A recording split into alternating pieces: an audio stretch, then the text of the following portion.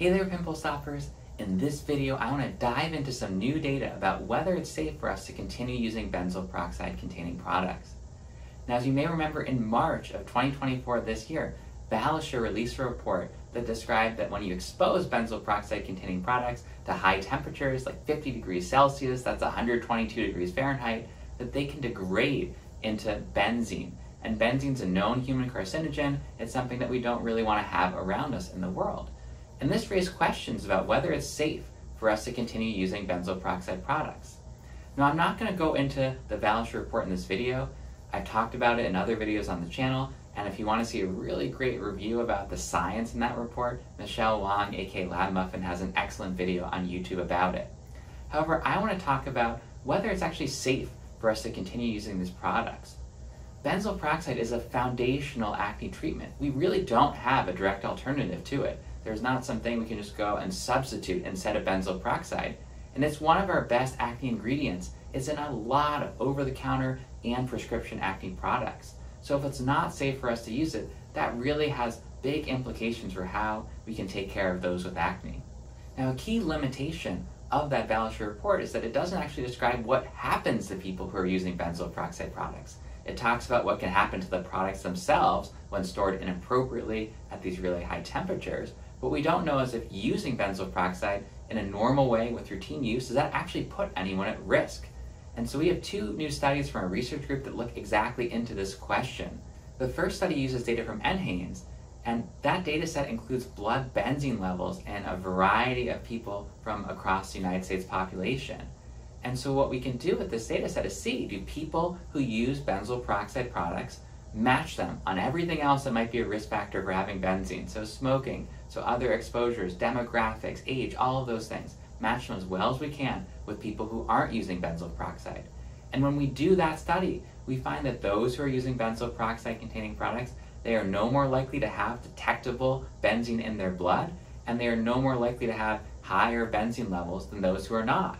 And so these data are reassuring that using benzoyl peroxide containing products in routine fashion, just how most of us are out there doing it in the world, doesn't seem to be associated with an increased risk of having detectable benzene in our bodies or higher levels of benzene in our bodies. We also conducted a study looking at what we care about. Do people who use benzoyl peroxide products have a high risk of cancer? I mentioned benzene is a potential human carcinogen. It could increase our risk of cancer. And so if it's something that's concerning or dangerous, we'd expect that those who are using benzoyl peroxide products are going to have a higher risk of cancer down the road than those who are not. So to examine this question, we used the TriNetX data space and found over 25,000 individuals who are using benzoyl peroxide containing products. We matched them as best we could to people who are the same in every other way possible for risk factors for cancer. And then we followed these individuals for over 10 years, and our goal is to see, do people who use the benzoyl peroxide products have a higher risk of any kind of cancer compared to the people who don't?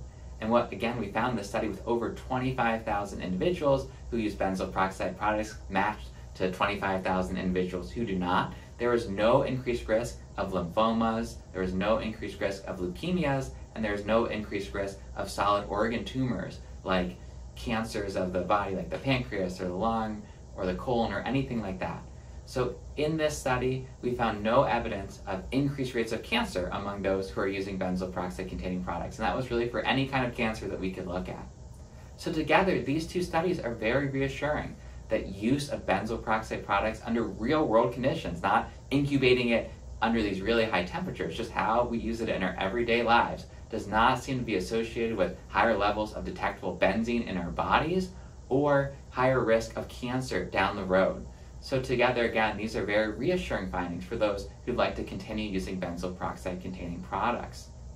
Now, another way to think about this too is that benzene is unfortunately in our world around us. We get exposed to benzene from fuels at the gas stations, from our cars. We get exposed to it from smoke in the air. We get exposed to it from the foods that we eat.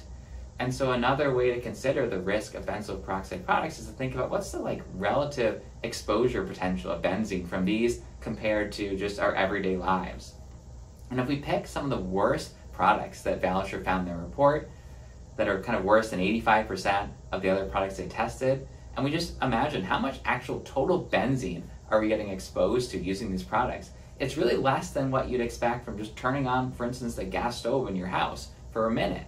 So the likely contribution of benzene from these benzoyl peroxide products to risk seems to be very low when we think about it in this kind of theoretical thought experiment way. And then again, when we look at the real data, what we actually care about, what happens to people, these data again seem to support that routine use of benzoyl peroxide products is not associated with harms. So to summarize, I think it likely is safe for us to continue using our benzoyl peroxide containing products. Although we've had these concerns about benzene and the potential risks of benzoyl peroxide products, these data suggest with real-world use that it's unlikely to be a clinically meaningful issue. And that's great news for those who want to continue using benzoyl peroxide products, since there's really no obvious direct alternative. If we aren't able to use benzoyl peroxide products, we're going to have to do something else. And those other treatments might have their own risks too. That might be oral medications like oral antibiotics, spironolactone, or even isotretinoin or Accutane. And those have their own risks too. So it's not just a decision of using benzoyl peroxide or not, it's what are we going to do instead? And those things have their own risks. And again, I think the data we have so far is increasingly reassuring about the safety of benzoyl peroxide containing products. Now, we should still be thoughtful about how we store and handle benzoyl peroxide products. We don't want to expose them to unnecessarily high temperatures. We want to be thoughtful about the manufacturing process, how things are shipped, to minimize them being exposed to high temperatures, which could increase the risk of having benzene in them. We want to make sure that we're being as safe as possible when we're thinking about treating acne. We also need more data and transparency from Valisure about their findings and any independent verification, and I look forward to hearing anything from the FDA about their thoughts on this matter as they go through all of these data.